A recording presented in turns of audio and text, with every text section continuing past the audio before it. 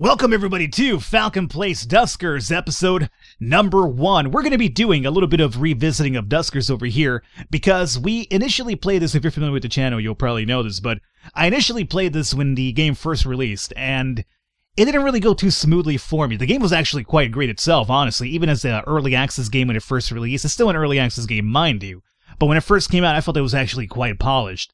There was some issues, however, in the balancing. I feel like not only was it a complaint that I had, but a bunch of people in the Steam forums also had complaints about the game being a little bit too difficult, a bit too random sometimes. So there's been a lot of updates in terms of the balancing issues. So that's all square and done now.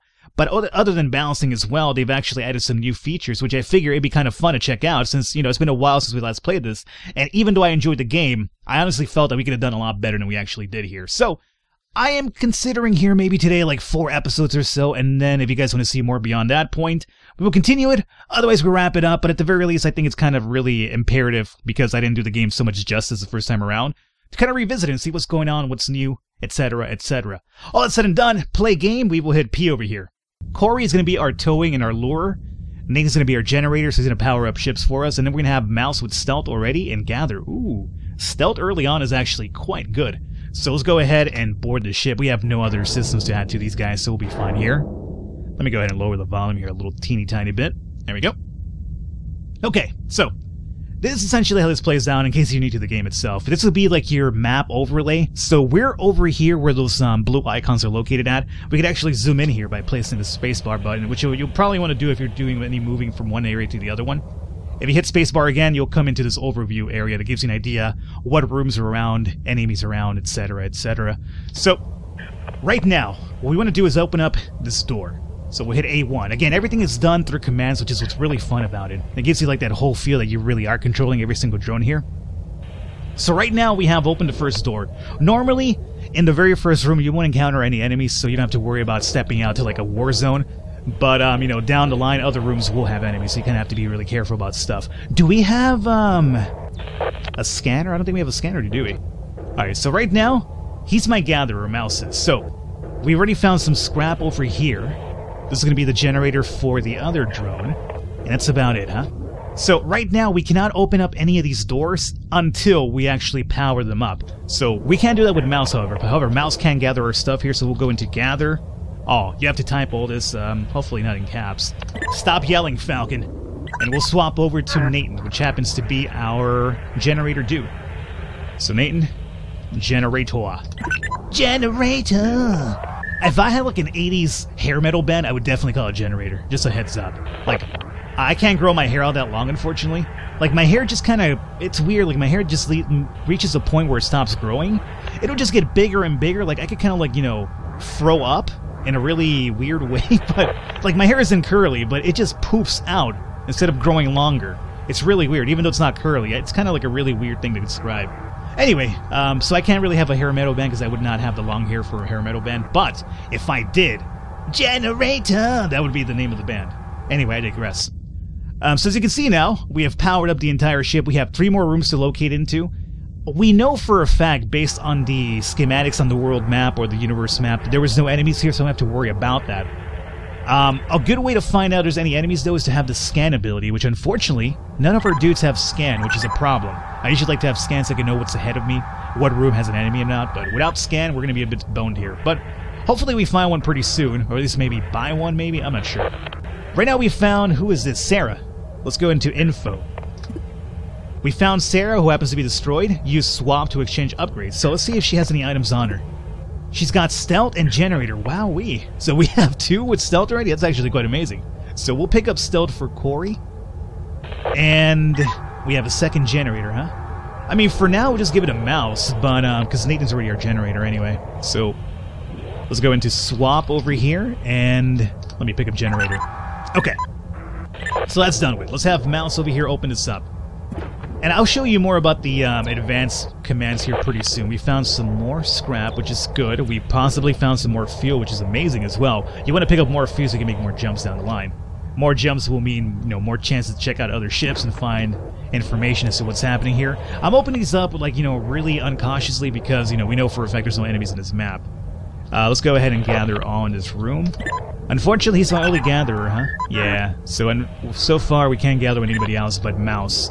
So Mouse will come over here as well and do another gather all. Gather all will let you just pick up everything in the map, whether it's fuel, scrap, whatever's collectible, he will do it.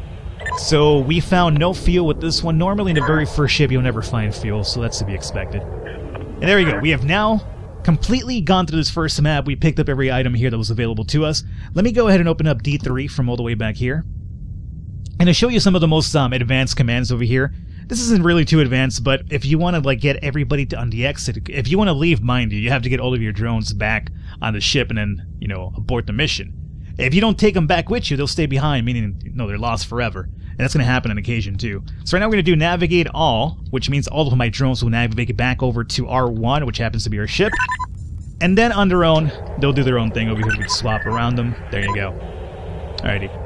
And now that we did that, mind you, that we got the generator dude out of there, you can see everything's powered down now, so none of the doors would work at this point. You'd have to power up the room to get, you know, access to open up the doors, close them, yada yada yada. So, you know, this is kind of like a little bit of a breakdown for newcomers.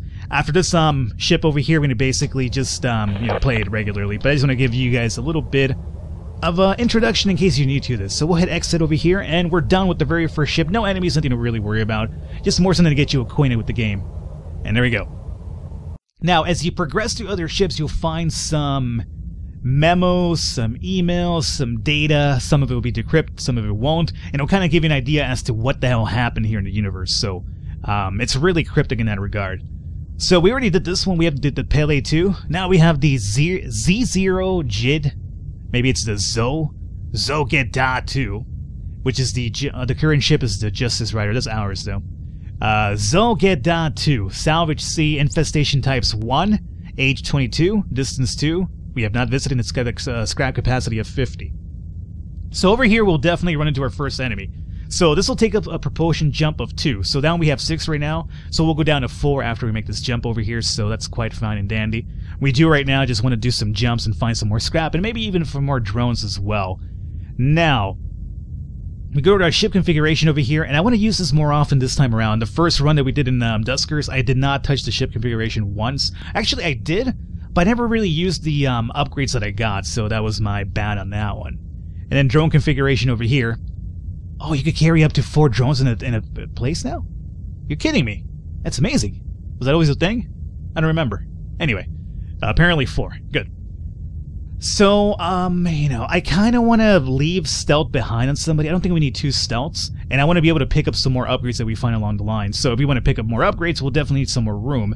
So how about for Corey over here? Let me remove your... No, you know what? You keep that one. Mouse, you lose the stealth. Alright, you'll keep gathering generator. Actually, we don't really... We just need... No, you know what? 2 generators could be kind of fun. Sometimes ships will be really big, so they'll have like multiple power outlets. 2 generators could be really, really good. You know what? I'll keep that on you. We probably won't run into it right now on an early ship, but down the line, that could be pretty useful. So we'll make this jump over here, and let's go ahead and board the ship. Let's see if we have any sort of information here. Scanning inconclusive. Infestation types detected 1. Hull integrity is good. If the hull integrity is actually bad, radiation could seep in, which could be a big problem. Radiation, really, really bad. It kind of rushes you a little bit, so you can't really strategically make your moves in peace, so you definitely want to avoid that. The log data can be completely corrupted, so no information for us here. Let's go on forward. So, for some reason, it's already telling me that we have a drone, a possibility of a new drone that's not actually already destroyed. Mind you, the drone that we ran into the first time around, I didn't take that back with us with tow because it was already broken down. You can only bring ships or drones that aren't broken down. If they're already broken down, you can't salvage them. You can only take their upgrades in a sense. So let's go into opening up the first door here. Normally no enemies always out here, so you should be fine. So let's go into the overview. We have scrap over here. The door to D10 is also open. But again, if the door's already open, there's not going to be any danger in there more than likely. So over here we found a bunch of scrap and also a generator for our other dude. We're not going to use Mouse for that one because Mouse is going to be our gatherer, obviously. So right now we're just trying to get a little bit of a leeway into what's happening here. Remember, there's an enemy in this map, so I'm not sure where he's going to be at. And without scanning ability, we can't find out exactly ahead of time where it's going to be at, so we're going to have to be really careful about it. So for now, you gather all. Meanwhile you do that, we'll have Nathan, our generator dude, come up to... I guess we'll power this one up here. As you can see, Mouse is over here gathering on his own when I was moving and aiding around, so I really like that a lot. Generator. So we'll power this up here. So now with this, we have a little bit of an insight into R5. R2 has some scrap and a drone. R4 still has some more items for us as well, right? So Mouse, let's have you come over here and gather all. And we'll move over to Corey now. So Corey's going to be the guy that gets involved with our shenanigans here. Mind you, I should probably swap this over, his items over to Mouse, because the Mouse has more HP, so he'll take more damage and not, be destroyed. So we'll do that next time around. So for now, oh, we found Marvin in there. Marvin! Oh, how do I save you, buddy? Okay. So enemy could be anywhere right now. So here is what we're going to probably have to do. I'm not sure how lore works whatsoever. Like, whatsoever. Let me hit lore. Lore drop. So you drop a lore somewhere and then that'll summon the enemy there around to that. Okay. Can I don't think you can, but can I gather that again? No. Yeah, I know he doesn't have the gather ability. I was hoping to pick up that lore again because now I'm worried that... Yeah, see, it's going to be right there the entire time, huh? Well then, here's what we do. Nathan, let's get you off of this generator. This will power down everything here for a while. That's okay. We want you to come down over here, and you hit this one up here with some power. Mouse, out of the way, my friend. So, generate that one. Now then, what's cool is that, remember, we have our boy up there with stealth. So I'm going to close off D10 here for now. And we'll jump over here to Corey, who has stealth. So with stealth, he should be able to run around undetected. So we can find out a way or another if the enemy's around here. Is there another exit here? Oh, there is. Oh, I have a splendid idea, as a matter of fact. I have a really splendid idea. Okay.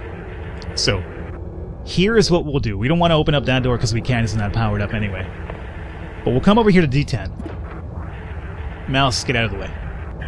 Close D10 again. Now, we want to lure the monster, enemy, whatever it might be, to R6 more than likely, and trap them there. So the way I'm going to play, or maybe even R5, doesn't really matter, I guess. The way I'm going to play this out is we're going to open up D6. Enemy could be here, mind you. But he's not. I have a feeling he's going to be in there with this other drone. That's my idea. Can't see around here. Yeah, no enemy over here whatsoever. Good. So what I'm going to do here momentarily is, since we know there's no enemies here, we want to make sure that we grab all the items before we lure a monster or an enemy in here altogether. So we'll have Mouse do a gather all. And continue powering this up. Now R5, we're not sure about R5 just yet, so we can't open that up until we're good and sure. You, my friend, navigate over to... What's the room down there? R4? Alright, so you go over there. Close the door behind you if you can, too. You can give him multiple commands, mind you. If I use semicolon, I could have him like move and then close the door behind him as well. I normally don't use that, but it's a possibility as well. So there you go. Corey, let's do some stealth action then. Stealth, D3. No enemies here. Okay, great. So now we have pinpointed where the enemy's going to be at. That's not what I was looking for. There is a command now where it's... Oh, shit. There's a way to get stealth back over here, so turn it off, but there you go. I unstealthed it. As you can see now, it's going to go back up to 100%, so you have a limited time that you can't stealth that. But since we know that the enemy's going to be at D8 now, we can now open up this here. As a matter of fact, we just navigate 1 over to R5.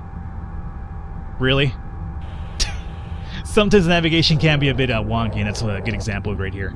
Let's try this out again if you don't mind. There you go. Don't open up D7 to get there, though, mind. Okay. That's one of the things that they've, worked on. I'm not sure why it's happening here suddenly, but he's not supposed to get stuck on walls like that. But there you have it.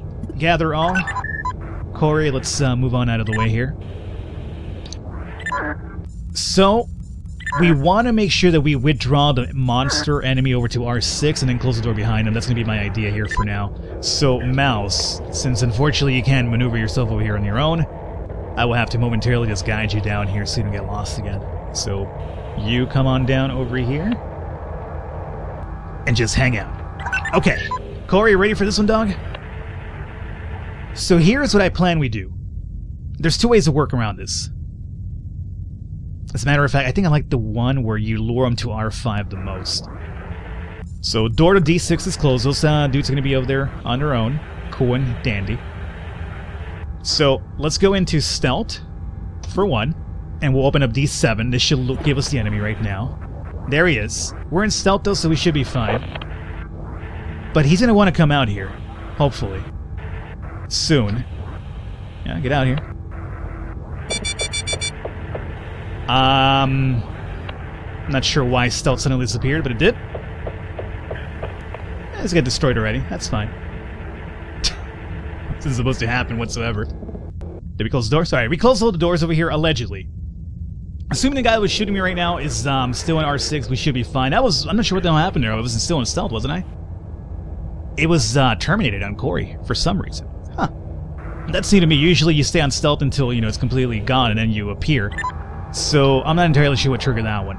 But homeboy should still be stuck over there, so as long as we open this up, we'll be fine over here. So not really a big deal. Now, we know for a fact that our dude shooting guy is over there stuck in R6, so he can't really affect us anymore. There's an exit over to A2, but again, since the monster is there, we'll probably just exit through A1 again. So we've already collected everything. We'll have Corey come on down over here. Oh, we can't open up Corey until we power this up again, huh? That's fine. We'll just have Nathan... Oh, I guess we need generator on after a generator. Open up D10. That's cool. So we'll have Nathan over here just power up this generator over here. This will give us access to the other doors, and we'll come out of this exit and we'll be fine and dandy. That lure right there, basically a waste, but I just wanted to get more comfortable with some of the skills here. So that's generated on now. Perfect. Corey. Open that up. And D5. I need you to tow our friend Marvin. Let's see if Marvin has any upgrades here. He's got tow as well. Okay, that's fine. So let's do a tow on Marvin. Let's open up D9. And now we navigate all to R1. And there you go. That's going to be the second ship taken care of. And since we took damage on Corey, not a big deal. Now that we have Marvin, we'll probably just swap on with Marvin until we have enough scrap to actually heal him up. Oh, really? Okay, let's just move you out of the way there. Mouse, get in here. You in there now? Alright, there you go. A1, exit on out of here. And there you go. 2 ships done. We've learned a little valuable lesson about stealth here, which is unfortunate, but, you know, so be it. Mistakes will be made. I'm still kind of relearning the whole process here, but I feel like we're doing fine so far, and I feel like I have a better grasp on the commands now, so that should help us out here going forward. We're going to wrap it up here for episode number 1. Hopefully you guys enjoyed it. Leave a thumbs up, leave a like, support us a lot. Stick around for episode 2, which should be coming out pretty soon. As I mentioned, we'll do like 4 episodes here today, and if you guys want to see more beyond that point, we will. Otherwise, we'll wrap it up, but I just want to give you guys a little bit of a revisiting and see what the updates are going to be all about. I will catch you next time.